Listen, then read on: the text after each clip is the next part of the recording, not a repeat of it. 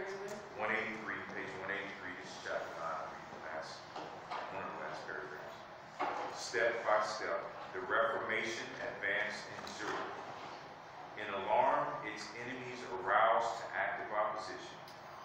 1 year before the monk of Wittenberg had uttered his no to the Pope and the Emperor at Worms, and now everything seemed to indicate a similar withstanding of the papal claims at Zurich.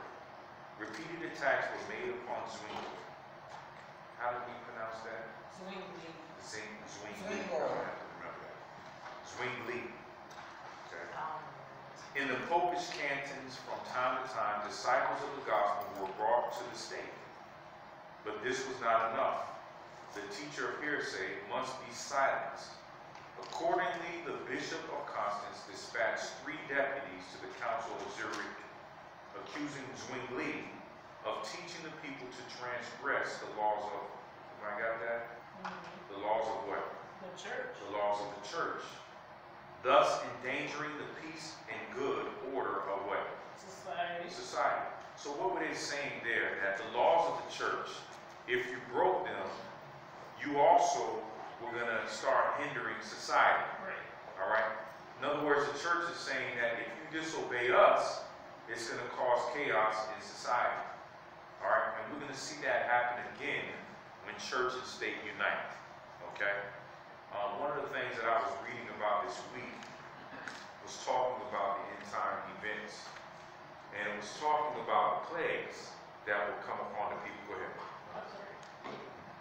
I went over this last week too, and I thought it was a fascinating point. Because if you finish the rest of the paragraph, Yes. I'll let you read The authority of the church. Yeah, because basically what it was saying is that they were claiming that by not following the orders of the church and doing all the stuff that they were required to do, that would cause, outright anarchy and people would be killing each other in the streets. But when you further read that paragraph, it says, for 4 years, the teaching of the gospel in Zurich, which was more quiet and peaceful than any other town in the Confederacy, is not then, he said, Christianity the best safeguard of the general security. Yes. And I thought that was pretty fascinating too. So now you bring it back into. We're absolutely piggyback on that, and we're going back to now. We'll go to chapter 10. I wanted to read that last part because that's a point that in 10 we're going to pick up on, and that is. You said 183. Page 183 is what we just read, the end of chapter 9. All right, but we're going to be in chapter 10, so don't even worry about it. Okay. So, but the point is that what the church is saying, Sister B, is that if you break the rules of the church, you're going to cause chaos in society. So what the church wants to do is say, look, if we want peace in society, we've got to follow the church's rules. Okay? Now we're going to see that same thing happen at the end of time when the church is going to claim that all the problems in the world are because people aren't following the traditions of the church.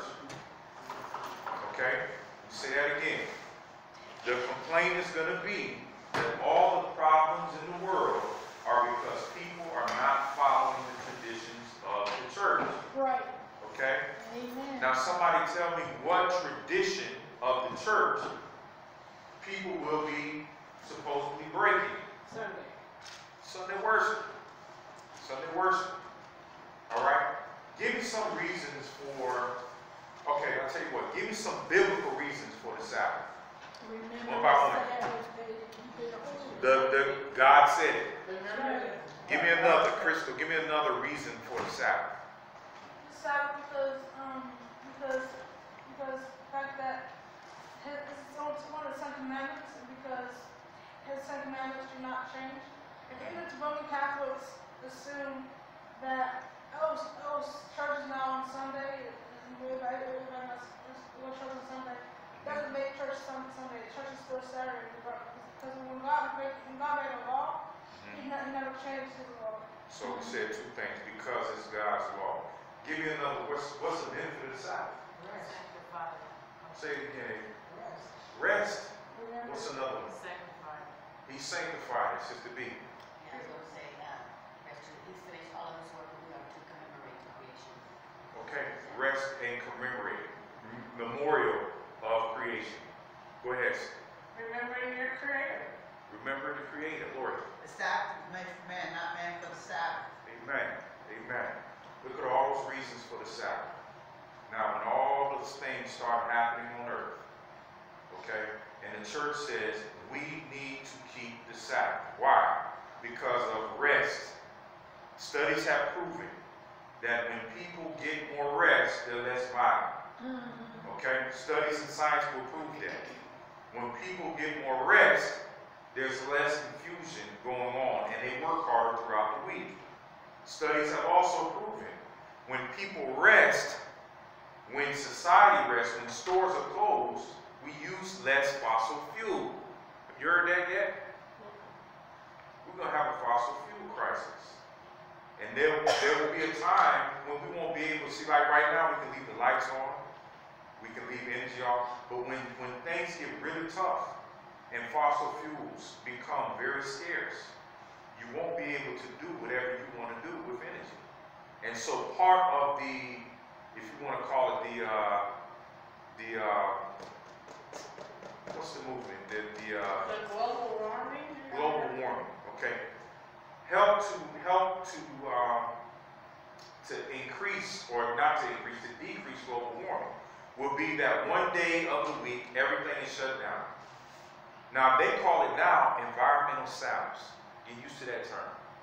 Environmental Sabbaths is the term that they'll use for it.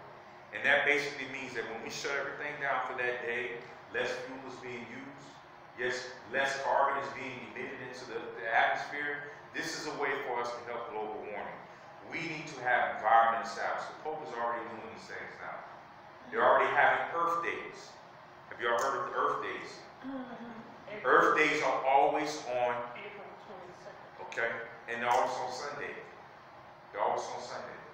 And so what better way for the church to say, listen, God gave us a Sabbath to commemorate creation. And for human beings to rest, because we've got a lot of mental illness, a lot of stuff going on. People are working too hard. So, with this being said, we're going to implement a law that people must cease from their works on Sunday. You see how easy that was to try to get in there? Not that they're trying to conflict with the fourth commandment, but they're trying to convince the world that it's a good thing that God made that there be one day of rest. They don't dispute that we need one day of rest. The dispute will be, what day is that going to be? Right. What day? It's their day. Exactly, and they have in their minds, this is the day that we are going to rest. And there'll be a group of people who say, no, because God said, remember the Sabbath day, the seventh day of Sabbath, because of God's law, we are going to keep the Sabbath holy on the day God chose, not the day man chose. It is more than just a day of rest. You know, Elder, Okay? there's a program on it that comes on at night where they go out to the street and ask people different questions about the Bible. So many people do not know the Bible at all. So they don't know what day is God's day and what day isn't. So that's going to be easy for them to make, you know, those who don't know to keep the Sunday as a day of worship. You know what I'm saying? That's why we have to get in the habit when people ask us why we keep the Sabbath. We got to get out of the habit of saying, well, that's just what Adventists do. That's not a good enough answer. People have no idea that there is a fourth commandment that says the 7 days of Sabbath. A lot of people don't even know there's a fourth commandment. And so our job is to tell people that we keep the Sabbath because of the fourth commandment. Well, what is the fourth commandment? Then you go into your remember the Sabbath day to keep holy. And remind people that this is what God said, not just the 7-day Adventists. God is the one who told us to rest on the 7th day as a Sabbath, okay? But the point of bringing that all up is that we're going to see that being a conflict, especially as we start getting towards the end of the book right here. Let's go to Luther. So we're going back to Martin Luther now in chapter 10. And the chapter is titled Luther Disappears, Progress and Reform in Germany. Something happens after Luther has made his stand. And he had to get out of town. They actually had to kidnap Luther to keep him safe. He had all of these followers, and they were scared for his life because even though they had, in the diet, they told him he would have safe journey back to his hometown. Nobody believed that. They all thought that he would die. So he was kidnapped by his own people and held away so that nobody knew where he was, just to keep him safe. Now, I think it was in chapter 7, we read that that was part of God's plan. Because what was he doing while he was in hiding? We're going backwards now. What was he doing while he was in hiding? What was he doing while he was in hiding? He was locked up pretty much. Was he right? He was writing. He was writing. He was still getting it out by paper. And so people thought he was dead. They didn't know what was going on, but yet these writings kept showing up. So they knew, the people that were looking for him knew he's alive, but nobody knew where he was. Actually, some of his writings actually got to his window. Yes, yes. And without that, now God also, I want to see how deep you read into this. It's also said in the book there was a reason why God had him in that, I don't want to say prison, but locked up like that. There was a reason that God said that he didn't have him still go back to the people and still be a public figure. He had a time where he had to be on his own. What was the reason? Anybody tell me what the reason God said this was part of the reason why he needed to do it? You remember that? Writing, connection with God. This is one big point. He had a lot of followers after that. He had a lot of followers. A lot of people were following him. And what Great Controversy says is that had he been able to go back with all of those followers, his pride would have increased. His pride would have increased. Okay? And she says that many people at that stage, when they get those followers, pride takes over and it affects the ministry. And so instead of him getting out there and getting the big head, because now all of these people are following him, God put him in seclusion so that that would not affect his ministry. There's a purpose and a plan for everything that God allows to happen. That's why we cannot complain. No matter where we end up, God has a purpose for it. And I can see Martin Luther now saying, Lord, please, I followed you this far. I stood in front of the diet and the council, and I didn't sell you out. What makes you think I'm going to get the big head when I get home? I'm pretty sure I can hear him arguing that point. But God knows us better than we know ourselves. He knows us better than ourselves. And he says, I'm not going to fall. I'm not going to let you fall like that. I know your weaknesses. So I'm going to put you in seclusion so that you don't get the big head. There was also something else that needed to be accomplished. Well, let's go here on page 188, chapter 10. Luther's mysterious disappearance excited consternation throughout all Germany. Inquiries concerning him were heard everywhere. The wildest rumors were circulated, and many believed that he had been murdered. There was a great lamentation, not only by his avowed friends, but by thousands who had not openly taken their stand with the Reformation. Many bowed themselves with a solemn oath to avenge his death. Now, is this something similar that happened in the New Testament? Can we think of another story that kind of went along with something that we just read right here? Jesus, maybe? Did Jesus have followers? Yes. Were they strong after him? Yes. And what happened when he died? What did they do? Well, initially, they kind of scattered and scared. They scattered. Yep. They were scared. They were worried what happened. Our leader's gone. Okay? All of those feelings came to his followers as well. Because why?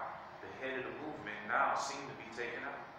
And like Peter, he said, I would never ever leave you, never forsake you. But he didn't know, he was strong, but he wasn't as strong as he thought he was. Because when they took Jesus, I think 3 times he denied that he knew him. You know, so we got to be careful. Because we're the same way. We're not as strong as we may think we are either. And I don't think any of us are as strong as we think we might be. But one thing that encourages me about that story, what I love about the story is that Peter fell. He fell hard, didn't he? But yet Peter came right back in the next chapter, in the next book, and was the leader and brought them all together. And it makes me feel so good to know that this guy who fell, who knew he fell, knew he looked Christ in his eyes and denied him, had enough courage in himself to say, you know what, if Jesus can forgive me, I can forgive myself, and we have work to do. He knew that his fellow brothers and sisters were going to talk about him because he was denying Christ. But then I think about how Peter had to think of what Jesus told him face to face. Remember the conversation Jesus had with Peter before all this happened? What did he tell him? Yeah, 3 times. He told him that. And he wasn't listening to him then, was he? No, when it wasn't out there. Because you would think And when he that would have come back to him, or Well, it did But on that Thursday. Came back. yeah, but at that time of him telling him, it's like, I wonder why he's telling me that. Right. And what do I need to do? Yeah, but see, once again, he was put in a position where they took Jesus. And even when he's trying to defend him and he cuts off Malchus' ear, and it's like, you know, he was all with him then. But things just got real crazy. After that, when he saw Jesus, you know, Jesus wasn't even like getting all up in arms about it. He's like, his last miracle, by the way, was to put Malchus' ear back on. And then he just went with no contest. They, you know, let him on. So I'm sure that rattled all of those disciples. And Peter especially, because here he is ready to like slice and dice and do whatever he needed to do. So that showed his level of commitment. However, this is the part that we need to pay attention to, and that is the fact that we can sit here all day long and say, I love you, Jesus, I love you, Jesus, I love you, Jesus. But whenever we are put in a situation where the rubber meets the road, what are we going to say? Are we going to deny him just like Peter? Or are we going to stand firm and say, take me if you must, but this is what I will do. And I'm coming to you, how do we prepare ourselves for that moment when our faith will be tested? How can we continue to prepare ourselves for that moment? That's what we have to do. Adrian, and I'm going to Okay, I just wanted to say, at that time when Jesus told Peter that, I believe he told him because God already knew he wasn't ready. The thought of you dying for what you believe in just wasn't at that time for Peter. So that's why he told him he would deny him. But then his faith grew so strong that even when he was persecuted, he was upside down because he was ready, basically, to say so. It was like, okay, I'm going home. You know what I'm saying? I get to be with Jesus once again. So he was ready. So I just saying all that to say, at that time he wasn't ready. So he was foretold that he would, deny him. Now, let me ask you a But he question. forgave him because he knew he would. Jesus knew he wasn't ready, right? Yeah. Okay. Did he give up on him? No, that's No, what I he wanted to say. Those final words, Yeah, he knew he would. those final statements. But Peter, Satan has tried to, he wants to sift you like me. But Peter, I have prayed. Isn't it? Now that's what changes somebody's heart. Right? When their Savior, when they realize that God loved me despite me, Right, not because I turned my life around already and I'm perfect, right. but he loved me in my sin. Mhm. He knew I was going to turn him down. He knew I was going to deny him. And yet he fought for me. He said, Peter, I have prayed for you. Now don't you think those words rang out to his head when he was in the cave running, talking about how bad he was, ready to maybe kill himself because he denied Christ. And then the words of Christ came back to him, Peter, I knew this was going to happen, but I prayed for you. And when you are converted, strengthen your brother. In other words, Jesus gave him strength and faith and hope before he even knew he needed it. And that's what he does for us. That's what Revelations is about. We're going to go through some hard times. We're going to talk about some of this persecution. We've already started. But we need to look at the end. I want to say Okay. also to the subject is that it is important that when we know to do when we know that it's right to do it strengthen us to when the time of testing comes.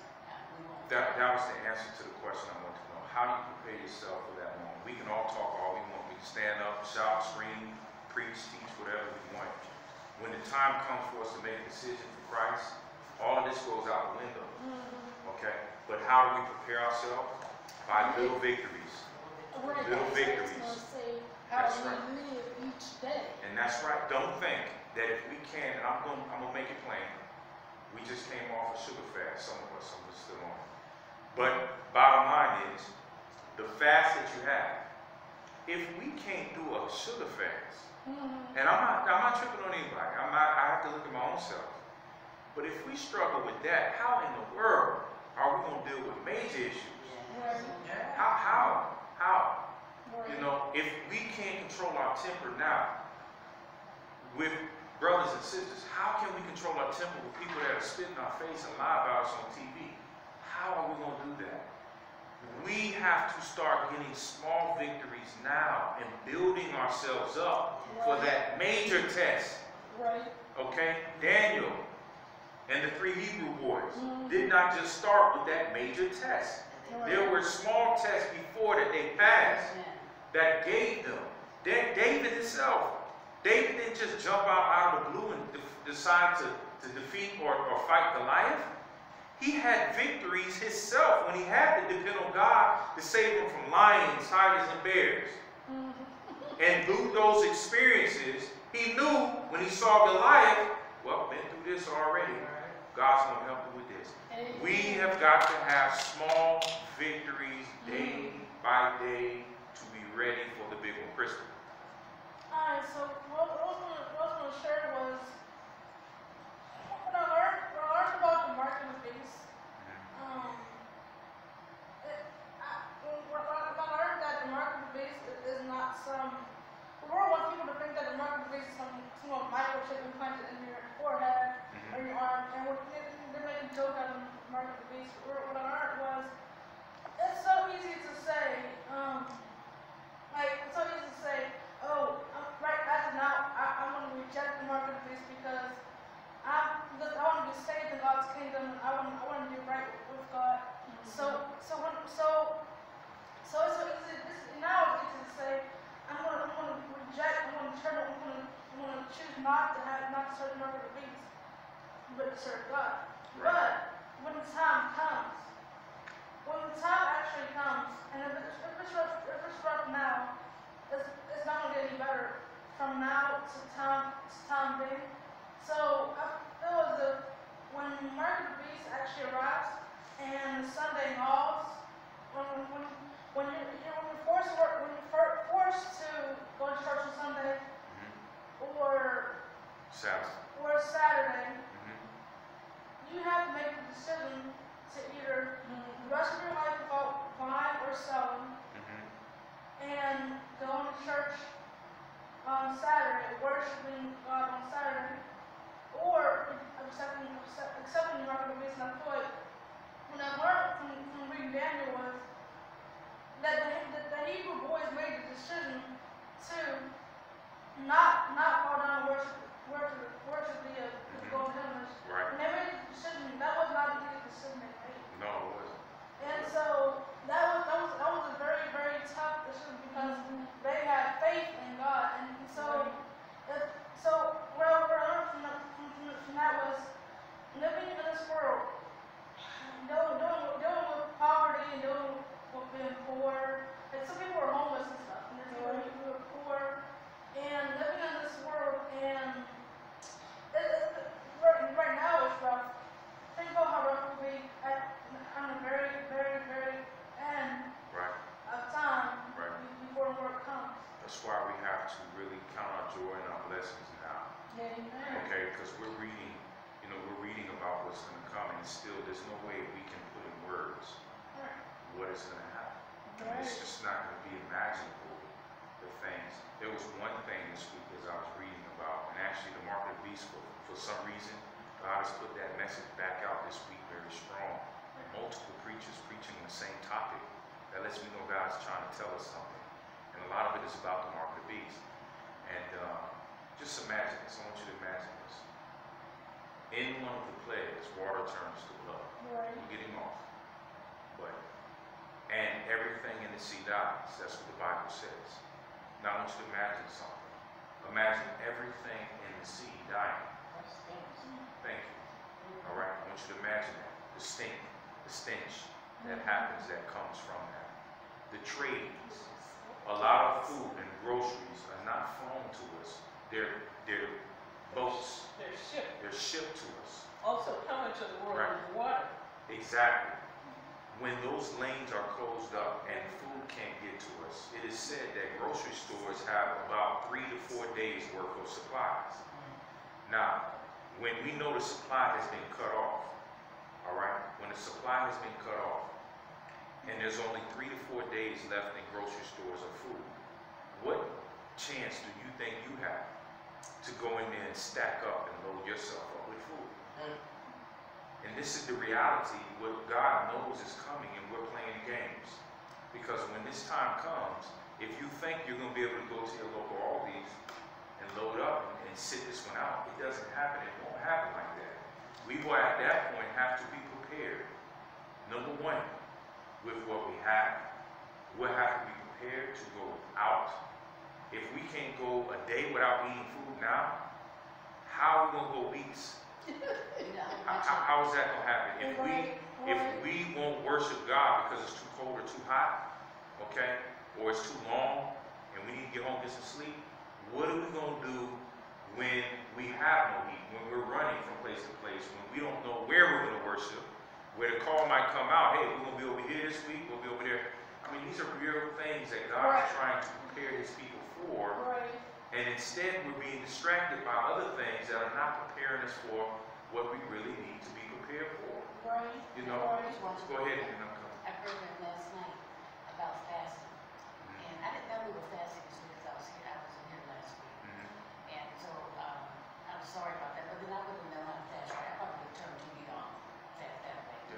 But the way it was talking on TV, where Jesus fasted, where they fasted, and Bible days, is that all they had was vegetables, water, plenty of water, no meat, and fruit. That's all they had. So when I start my new fast, I'm gonna have fruit, vegetables, and plenty of water, no meat. And so meat's not good for us anyway. So that was a very, I'm gonna look at it again on YouTube. It was a very interesting video about fasting, how to fast and why to fast. There's many different types of fasts. Yeah, there is. But I will tell you this, in the Bible, when they fasted, they didn't eat. They drank water. Yeah, they drink water, They right? didn't eat. Now, what we do is we make convenient fasts. Sometimes we're fasting. We make convenient Not fasts. So just fast anything. Just anything that you love, just not do it. You know, so we're making it easy on ourselves. But truthfully, real fasts that were done, that we read about, they did not eat. You know, there are some fasts where they didn't even drink. Okay? But definitely did not eat food for periods of time. Sometimes we have to, and it might sound crazy, but we have to push ourselves to the limit at times, you know. And I'm not saying die. If you have a health issue, that's another story. But what we can't always get in the habit of doing is making fast so trivial that they don't make it.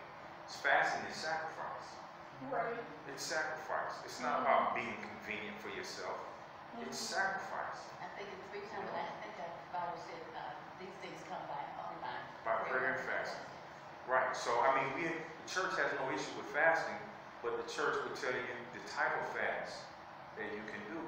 And I will tell you this, I can't tell you what type of fast to do. I would say that a fast needs to be inconvenient. It needs to be inconvenient. It should not be convenient. It should be something that is very hard to do. Very hard to do. So, again, I could be, and I don't want to, let's say I just know that I should be at sleep. Here's a good example, someone in person. I know that we should get at least 8 hours of sleep every night, right? Okay? Okay, 7 to 8. I get maybe 3 to 4 a night. I've been doing it for many years. I get maybe 3 to 4 hours of sleep a night. No, it's not good for me. When I go on a fast, for me to say, okay, I'm gonna force myself to go to bed at 10, 11 o'clock at night, which for y'all is probably late, for me is early. Is that really a fast? Like I should be doing that anyway, you know? Yeah, but You you're see my point? Yeah. I mean, I'm not saying it's bad, sis. I'm just saying that if I'm doing a fast, it should be above and beyond what I'm doing. Like, if I'm doing, I'll use the sugar. I'll try not to use the sugar. You guys, we shouldn't be living off of sugar anyway. Right. No. We really shouldn't be living off of sugar anyway. It's not good for us, you know? So if part of our diet is 3 Snickers bars a day and some donuts, and we want to fast to God and just say, hey, I'm not going to eat those 3 donuts a day, well, that's something we shouldn't be doing anyway. I mean, how much really of a fast is it when it's just something we shouldn't be doing anyway? What it makes me think when I call it a fast is that, okay, I'm going to fast for a short period of time, and I'm going to jump back on that 3 Snickers bar a day diet. No, that's a diet that should be long term. That's not a fast. A fast should be from something that you're doing that is normal, that you are stopping from, and that it is a sacrifice. If you want to live Christian life, you wouldn't be eating that anyway. That's a part of a regular diet that we should implement as Christians. Can I say true that? But fasting on something like that, I mean, you should take it as it's helpful to you after that. After you fasted for no sugar for that period of time, it's helpful to people who can't. You know what I'm saying? So to put them It's on. a start. Exactly. I got You know what I'm saying? It's like a stepping stone. So after you've been fast for that week, you realize, okay, it really wasn't that bad. So now you're not going to indulge in so much sugar at this time like you were before. You know what I'm saying? You learn, you know what I'm saying, I mean, like you can live without it, like it's awesome. You know, it's an experience, you know, that you can endure. It's worth doing. That's just all I'm trying to say. It's a stepping. And by no means am I saying that that is not a good fast or anything. What I'm saying is that a fast should be sacrificed. It should be sacrificial. If I listen to hip hop and it's cursing every other word, okay, and that's just what I listen to. I'm not saying I do, but if I did, and I'm having a fast, my fast shouldn't be that I'm not going to listen to hip hop with curse words. I shouldn't be listening to hip hop with curse words in the first place. You know what I'm saying? But a fast can be, you know what, I'm not going to listen to anything for a week. You know, I love TV. Maybe I don't watch TV at all, and that's a sacrifice. That's a sacrifice. Again, Christ, if we follow his example, was a food fast. Because why? He used the words constantly. Man shall not live. Now this is a good text. When you get hungry, you're doing a food fast. Whew! I know when I came out of the world, and I was coming back into the church, and I was on fire, much stronger than I am now. I have to be honest. I was so on fire, do anything. I said, Lord, I can do anything. Holy Spirit's in me. I got this. I'm going to fast 7 days off the top. And the real fast, I'm not going to eat food. I'm just drinking water. That's it. I think I did it. I don't know how I made it out of it because I was half dead. Okay? And then I realized that 7-day fast, yeah, that was too much. And then I got down to 2-3 days, and